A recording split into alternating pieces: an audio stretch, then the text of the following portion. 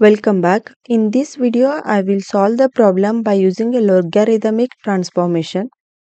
First, we will know what is logarithmic transformation. Logarithmic transformation is a non-linear image processing technique that enhances the visibility of details in images. It's used to map a range of low input pixel values to broadened range of output values. Logarithmic transformation applies a logarithmic function to each pixel values in an image. The given input matrix is in the form of 3 cross 3 matrix. Determine the output image, that is g of m, n using the logarithmic transformation. The function g of m, n, which is equal to ceiling of c into log of 1 plus f of m, n to the base 10. In this case, we will take c is equal to 1 and c is equal to l divided by log of 1 plus l to the base 10. We know the logarithmic transformation function, that is g of m, n. In this equation, we will replace c by 1, that is c is equal to 1. So, the g of m, n, which is equal to log of 10, 1 plus f of m, n. Now we will applying the transformation to the input image. We will get g of 1, 1 which is equal to log of 1 plus f of 1, 1 to the base 10. Here m will become 1, n will become 1.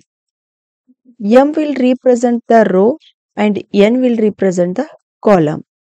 Here 1, 1 means first row, first column. This will become 128.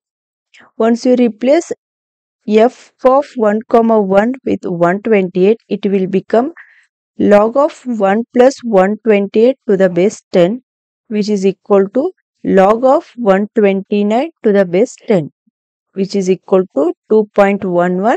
This is equal to 3. Similarly, for the first row, second column, that is g of 1, 2, which is equal to log of 1 plus f of 1, 2 to the base 10.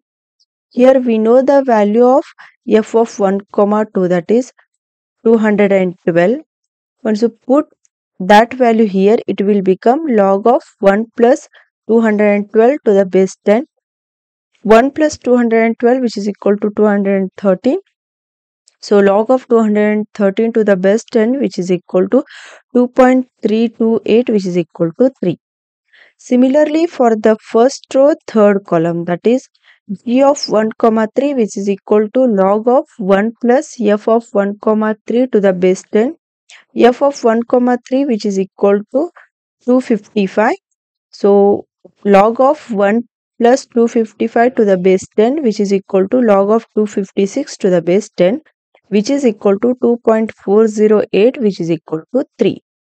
Similarly, we will find the remaining values with respect to first row, first column, second column and third column, and with the third row with respect to first column, second column and third column.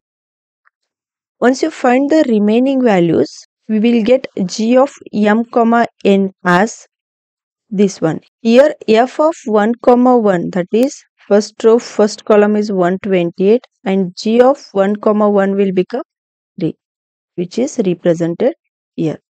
And f of 1, 2 is 212 and g of 1, 2 will become 3. This is represented here.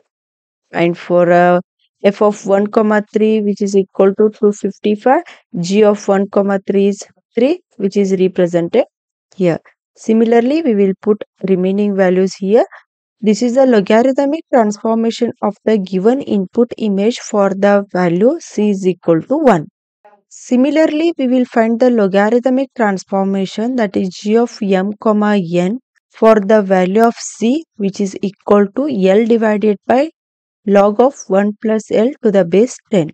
Now the question is, what is the value of l? L is nothing but the largest number which is present in the given input image.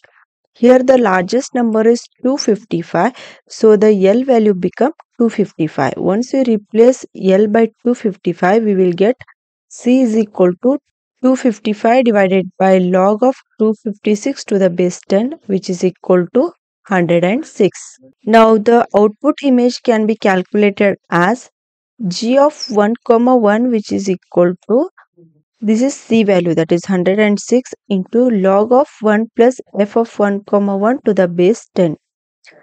F of 1 comma 1, which is equal to 128, because the first row first column value is 128, so 1 plus 128, which is equal to 129, so 106 into log of 129 to the base 10, which is equal to 224.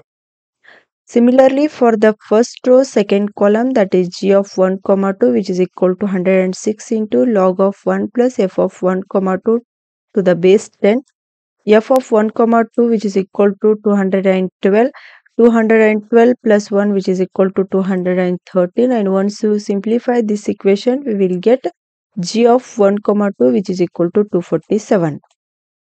Similarly, we will find the value for first row third column, that is G of 1 comma 3, which is equal to 106 into log of 1 plus f of 1 comma 3 to the base 10, f of 1 comma 3, which is equal to 255. Once you put 255 here, 255 plus 1, which is equal to 256, then 106 into log of 256 to the base 10, which is equal to 256. Similarly, we will find the remaining values for the second row with respect to first column, second column and third column, and for the third row with respect to first column, second column and third row column. Once you find the remaining values, then the logarithmic transformation for the given matrix for the C value L divided by log of 1 plus L to the base 10 is given as like this. This is a transformed logarithmic function.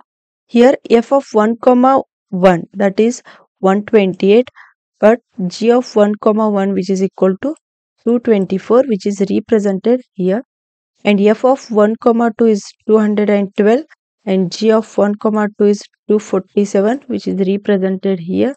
Similarly, f of 1 comma 3 is represented as 255, and g of 1 comma 3 is represented as 256, which is represented here.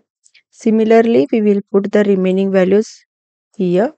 This is how we can calculate the logarithmic transformation for the given input image. I hope the concept of logarithmic transformation is clear. If you like the video, do like and share with your friends. Press the subscribe button for more videos. Press the bell icon for regular updates. Thank you for watching.